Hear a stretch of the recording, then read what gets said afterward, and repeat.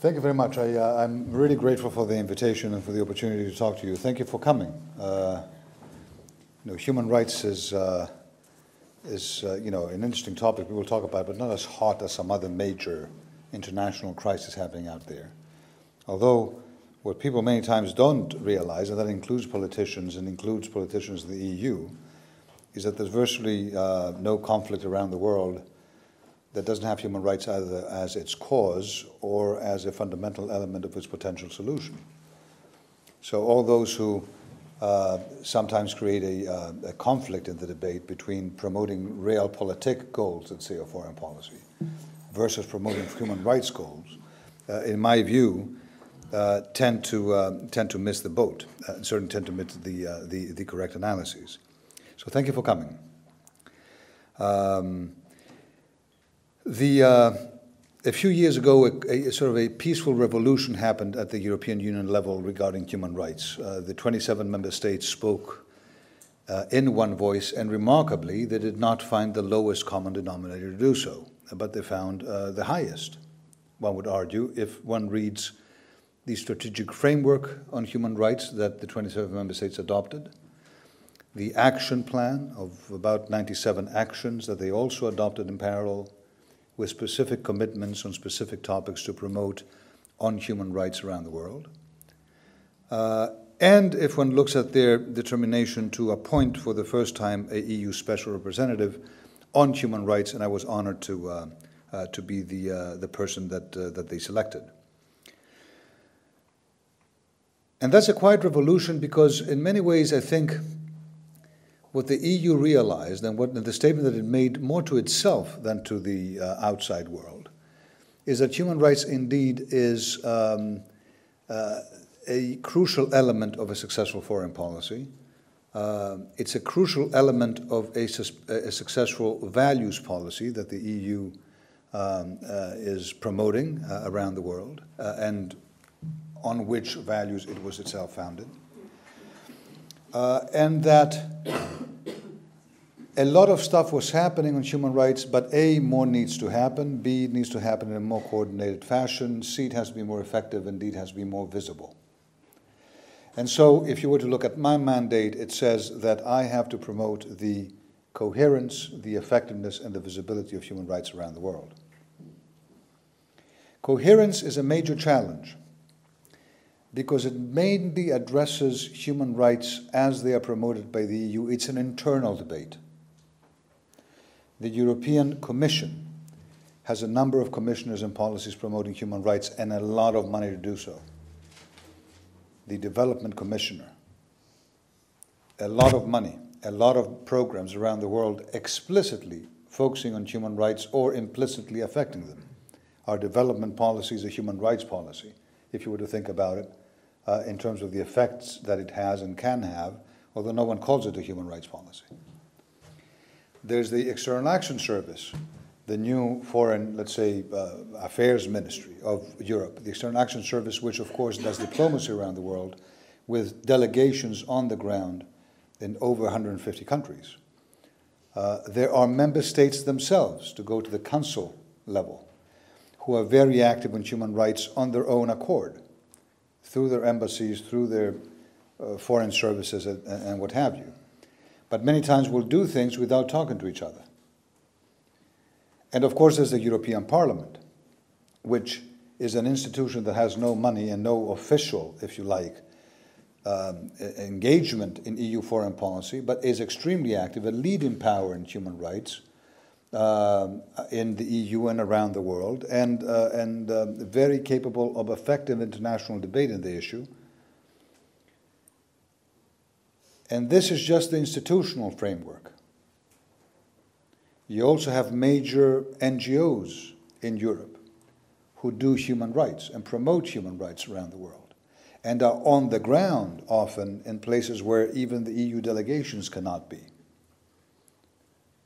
And how it is that one tries to coordinate, cooperate, learn from the system and make it work more effectively, the coherence of human rights policy.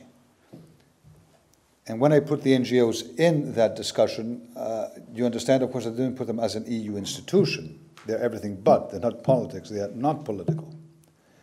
But in terms of working with NGOs and the effectiveness of cooperating with NGOs, I am a fanatic advocate. And I think that anyone who doesn't understand the importance of discussing with NGOs, supporting what they do, in many cases protect them around the world from persecution, doesn't get it in terms of what it means to promote human rights. Not only because human rights can be most effectively promoted in many cases by the civil society, but also because in the end of the day, it is only if human rights become the property of a society, not an outside preaching or an outside imposed fact, but the property of a society itself in any difficult country around the world, only then do they have a chance of actually, flourishing. So that's the coherence part of my mandate. The effectiveness part, well, you have to be effective in human rights. That means so many things. But if I can just connect it with the visibility part of my mandate, let me just tell you one thing. And this I explained to the European Parliament, I explained, of course, to the foreign ministers of the EU. Some of them liked it, and others, were a little surprised because they thought that, as a politician, maybe I would be thinking different, but I don't. I don't intend to try to increase the appearance of effectiveness of our human rights policy by increasing its visibility. I intend to try to increase the visibility by increasing the effectiveness. It's very easy sometimes to just try to be visible. Make statements, do events, cleanse your soul, pretend to be present. But in fact, although that may give the impression that Europe is present and that Europe is effective, in fact, in many cases, that is not effectiveness. And I would much rather, for all of us, myself included, doing human rights in Europe, around the world, to try to do the ants' work, the difficult work, the stomach-clenching work sometimes of little by little engaging and building up true human rights successes than to pretend that I have them when I don't. I think that in order to close this brief introduction, I'd like to mention to you four, maybe five, I'll decide as I go on, major challenges that, there are many, that I think that human rights policy around the world for the EU as a whole, and I should say for Ireland in particular, and I'm so pleased that Ireland today has the presidency of the EU and that Ireland got elected to the Human Rights Council. Not an easy feat, but also, I was telling some NGOs I met before, it's almost like the EU getting the Nobel Prize. It sounds great. Being elected to the Human Rights Council is great, but it's the beginning of a difficult process, not the end of it. Now you have to prove that you actually deserve it. That Europe deserves a Nobel Peace Prize. That Ireland deserves, being at the Human Rights Council. The major challenges. First, shrinking civil society space around the world. If you were to look at anything from a whole string of laws in some member states of the Council of Europe, if you were to look at the way that a number of African countries deal with NGOs today, how they attempt to restrict their funding, restrict their ability to register, restrict or supervise their activities under a number of pretexts, let alone, in many cases, persecute their members, silence them, or in some extreme cases, kill them. All over the world today, we have, I'm sorry, is this my phone? I apologize. Boy. And it's on silent, but it's still annoying. It's okay. Shrinking NGO space is a major challenge. And that involves for the EU a number of things. The first thing is to think about how it is that we can support NGOs around the world and support them, I don't mean financially only, but also in capacity building. There are many NGOs that will tell you it's not an issue of funding as much as it is an issue of you telling us how it is that we can best function, how it is that we can best do the reporting we have to, how it is that we can best network in order to be able to promote those issues. And that's the kind of thing we have to do. Second thing we have to do with NGOs, it goes without saying again, is engage them better as the EU. So forget what third countries do. We have NGOs in many countries around the world that we should be talking more to with our embassies on the ground. Human rights defenders we should be more visible with. Engaging more in the neighborhood. We have European neighborhood policies, and there again it would be ideal if NGOs could be even more integrated in an official fashion in advising the EU on human rights situations in the country before annual reports on European neighborhood policy get created. Truly be engaged with NGOs as the EU, not simply for the family photo, as it were, but because we honestly believe that we cannot be effective unless we have that sincere engagement. It doesn't mean, and I tell this around the world, I was telling it in Moscow, not in Moscow, in St. Petersburg a few months ago, when there was a big NGO conference, EU and Russian NGOs. NGOs can be nice if they want to, but they don't have to. It's not their job. Their job is to push the system. In many cases, and in every topic, eventually politically. Because even if I'm an NGO that simply deals, let's say, with the retirees' rights, and I don't do politics, at some point, if a government decides that it's going to reduce the pensions, I have to be involved in trying to convince those people who pass this legislation not to do it. I'm not a political NGO if I do this, but there's always engagement involved in politics. So NGOs don't have to be nice. Their job is to actually promote and protect what they see as fundamental interests for their societies, each in their own field. Now, and no government, of course, is obligated to listen to everything NGOs have to say or to agree with. You can disagree as a government, but you're absolutely obligated to ensure that an NGO can engage in that kind of advocacy, can be listened by you as a government, can talk to others around the world about their issues that concern them and their country, and can do all those things without being termed traitors to their country, without being persecuted, without being imprisoned, without being ridiculed, without having their families or friends threatened. And that is the obligation every state has. Second challenge.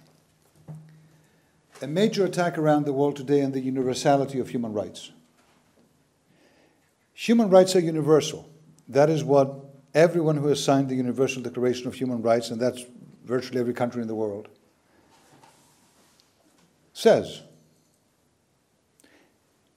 And at the same time, in the past 10 years, you see a number of arguments developing from all quarters, from all different countries and all different continents. Not a majority argument necessarily, but certainly a developed argument that human rights are not universal. That anyone who says that ignores traditional values, ignores the fact that not countries are the same. In fact, it goes even further to portray human rights as a Western construct that was imposed upon other parts of the world who are now rebelling against it. And although everyone who comes with an argument like that, and it could be either to repress women in one country, or not to have fair elections in another, or to violate LGBTI rights in a third, everyone who comes with this argument tends to come very well prepared to promote it. My feeling is that Europe is rusty, that we have taken this for granted. In fact, you cannot anymore be going around the world telling people, but of course they're universal because we all signed the Universal Declaration, and you agreed to it as well. It's true, it's absolutely true. But there's an argumentation battle happening. And for me, indeed, one of the main reasons that I so look forward to coming to a setting like this, sort of a more academic one, if you like, a more think-tanking one, was to throw this on the table and to see if you could have some discussion, some debates, to get those European arguments unrusty. In fact, human rights are the universal language of the powerless against the cultural relativism of the powerful. That's what human rights is.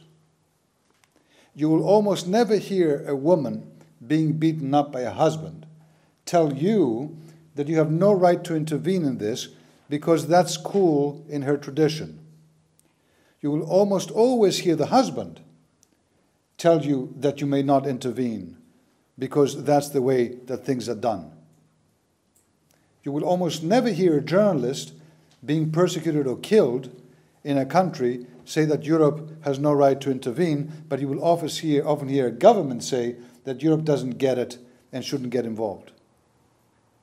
Human rights is the language of the powerless against the relativism of the powerful.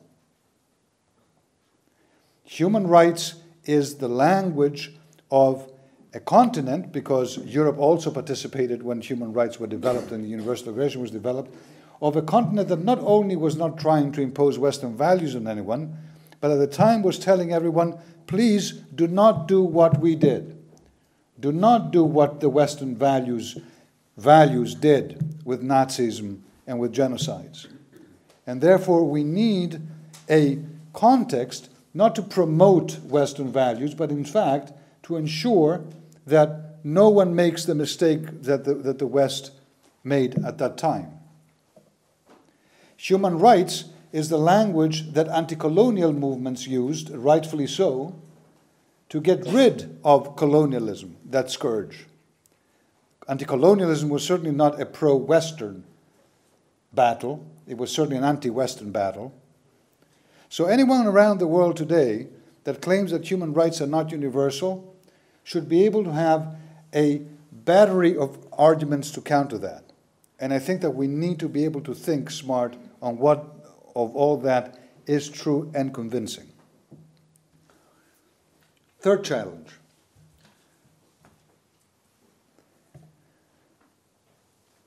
Economic and social human rights. I feel that Europe has to be talking more about them around the world. We do not, and we need to. First of all, because people in many countries that we go care about them more than anything else.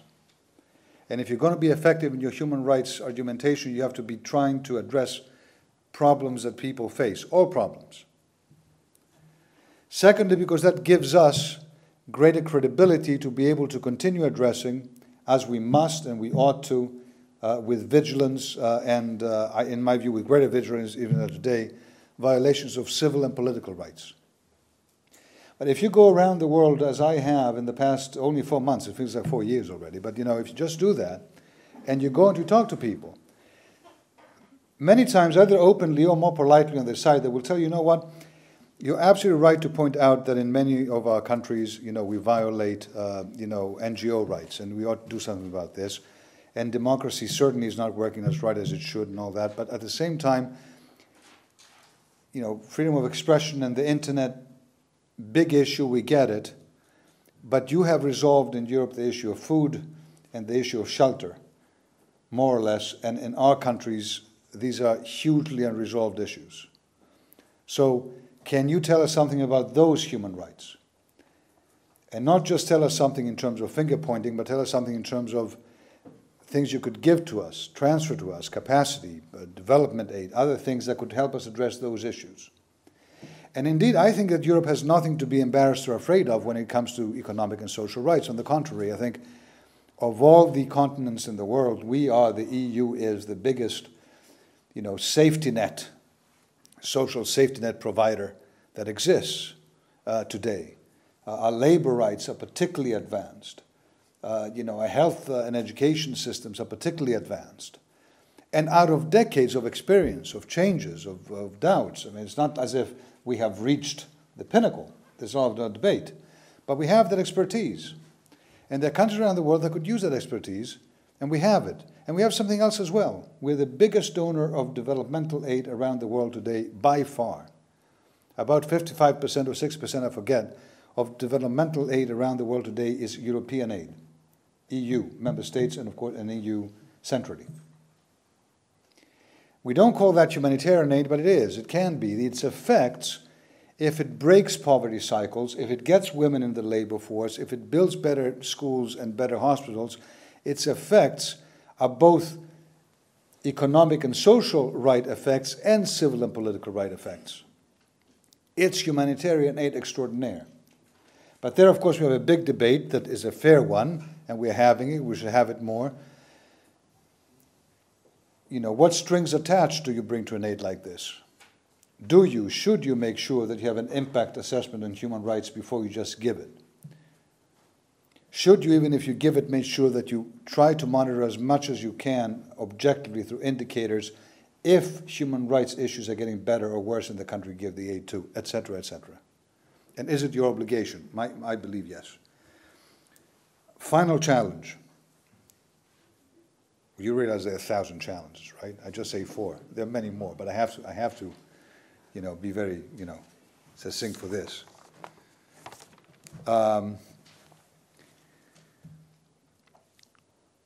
It is indeed the way that we conduct our human rights discussions with third countries. Europe has, the EU, about 40 plus human rights dialogues a year with different countries or different regions, or regional organizations. The African Union, for example, I conducted that dialogue a couple of months ago. And there are 2 things, there are many things, there are a couple of things I think we have to do a little different. And that, if you like, also will give you, in ties with things I said before. We have to be very strong in our discussions with foreign countries on human rights violations when they exist, especially in civil and political rights. I think those who say, yeah, but you know, they may get upset if we actually push that too much. It's not really right. Let's be smarter and all that stuff. I'm making a big mistake. I think many countries around the world appreciate you, in fact, if you are consistent and consistent in raising issues and being, even if you are actually unpleasant about them. What they do not appreciate or respect that much if you're wishy-washy, if they sense, you know, that you can be in some cases really tough when you don't need that country's money or investments, but in other cases you can be pretty, you know, lax or forget the human rights discussion because, you know, you have many things to sell there. That no one respects. They know you cannot be taken seriously. At the same time, we have to be much smarter in engaging with our partners in a true dialogue. And I believe we can do a lot more than we're doing today to do that. A true dialogue is useful. It increases our credibility in those discussions. It creates an atmosphere and a climate in which perhaps some of our suggestions or criticisms can be listened to a little more calmly by the other side. It can also allow us to be helpful as opposed to just accusatory. If you look at countries around the world today, some countries, for example, for which civil political rights, freedom of expression, all that stuff are anathema, you can also look that they're dying to get some dialogue going and expertise on other rights, such as labor rights, because their economies are developing and they're having suddenly strikes. And they want to be able to deal with that kind of, you know, right out there. Environmental rights, and how civil society can actually play a hugely important role in flagging those things to governments who otherwise don't have a system in place. But when an environmental crisis breaks out, their people, even in authoritarian societies, can get extremely upset with their ineffective governments. So there's a lot of major issues in which we can engage with countries around the world. And we have not done as effectively as I think we should have to date.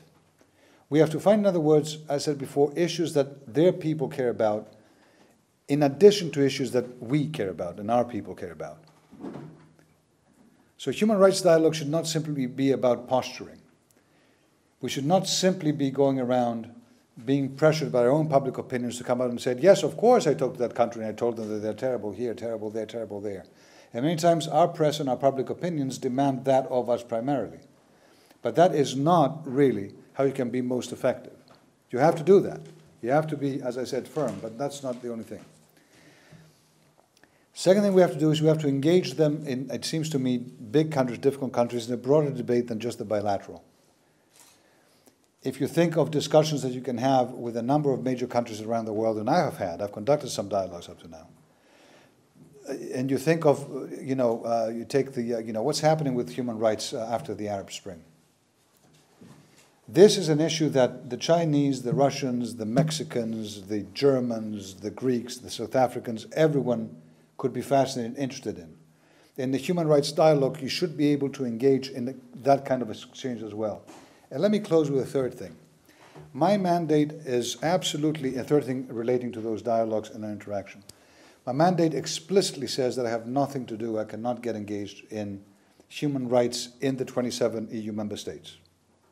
So I do human rights in the EU's foreign policy. The fact is that anyone who's conducted any human rights dialogue with any country around the world knows that after we go ahead with listing the issues that we find troubling, they usually turn around and start beginning increasingly raising issues they find troubling in us, or they want explanations for. What's happening with the Roma here? What's happening with racism there? And racist violence. What's happening with the police brutality there? What's happening with the prisons here? Now, the way we have dealt with those issues in the past mostly is to say, well, thank you for raising the question, but frankly, this is not EU competence. So, if you have a question to ask, why don't you just go ahead and call the relevant European government and ask them directly. But that is not a human rights dialogue anymore. It's the EU going and saying 10 things from which to expect answers, but then when the question is asked about EU member states and situations, the answer is, well, I'm not going to tell you anything about that, it's not my business.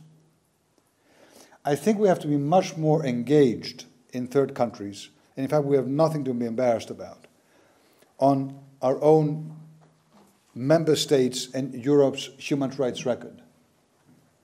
We have to be able to tell them precisely what it is that we've done to make things good in this continent when, in fact, they're not good virtually everywhere else.